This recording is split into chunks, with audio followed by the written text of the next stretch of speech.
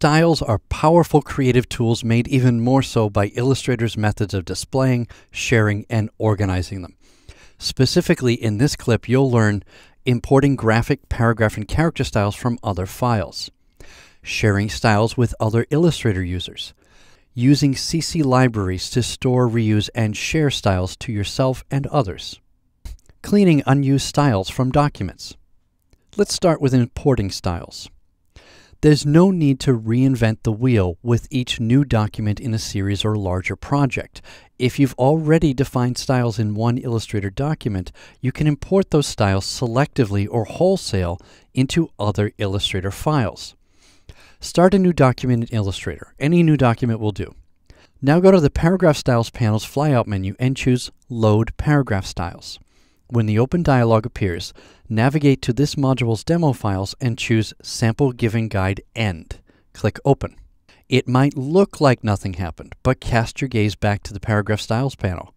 All the paragraph styles from Sample Given Guide End are now in your new document ready to use.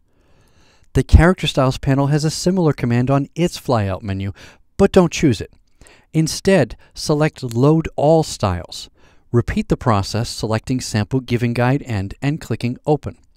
The Load All Styles command gets you paragraph and character styles at the same time. Loading graphic styles is slightly different. As you can see from the Graphic Styles panel menu, there's no load command. Well, there isn't a command called load. Instead, it's called Open Graphic Style Library.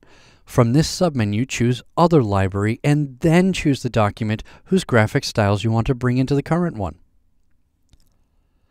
You can share your styles with coworkers and collaborators just as easily. Just send them the Illustrator file or files containing the styles.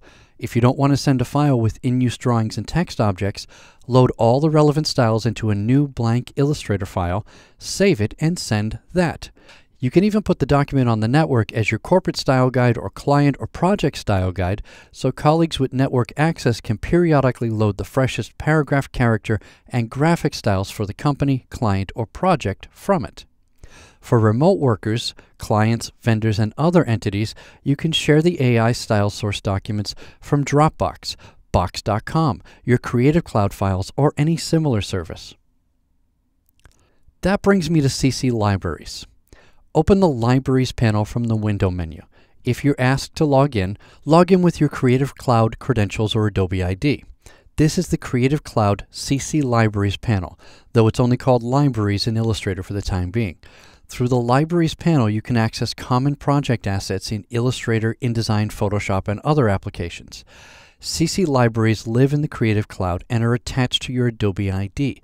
They'll follow you around, making anything stored in them available to you in any CC application that supports CC libraries and the type of assets stored within, even in a whole range of Adobe mobile apps for iOS and Android. In my library, you can see my brand color swatches, my logo, and yes, a couple of character styles. Any character styles you store in your CC libraries, you can use in Illustrator and InDesign and add more from either application. You can also add paragraph styles. There are a couple of ways to add styles to your CC libraries. First, on the Character Styles panel, highlight a character style and then click the Creative Cloud-shaped button in the bottom left corner. That style is now in your CC libraries in the cloud and speeding its way to every device and application and app you've connected to your Creative Cloud account. The Paragraph Styles panel has the same button. The Graphic Styles panel, alas, does not. As of the time of this recording, you can't yet store graphic styles in CC libraries. You can store graphics and entire vector objects, naturally with their appearances, but you can't store a style along with them. Store such objects by dragging them directly into the Libraries panel, or you can click the Add Content button at the bottom of the Libraries panel. Do that with a text object selected like so, and the panel offers to add to your CC libraries the object itself, called Graphic, but also its color swatch and paragraph and character styles. It can add all of those to the library in one shot. It even offers to create and add character and paragraph styles describing the text when you haven't actually pre-created character and paragraph styles in Illustrator.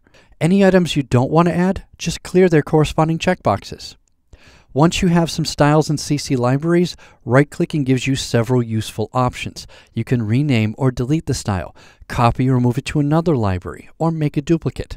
You can also apply the character or paragraph style to the text in the selected object on the artboard, or merely add it to the character styles or paragraph styles panels, basically importing styles from CC libraries.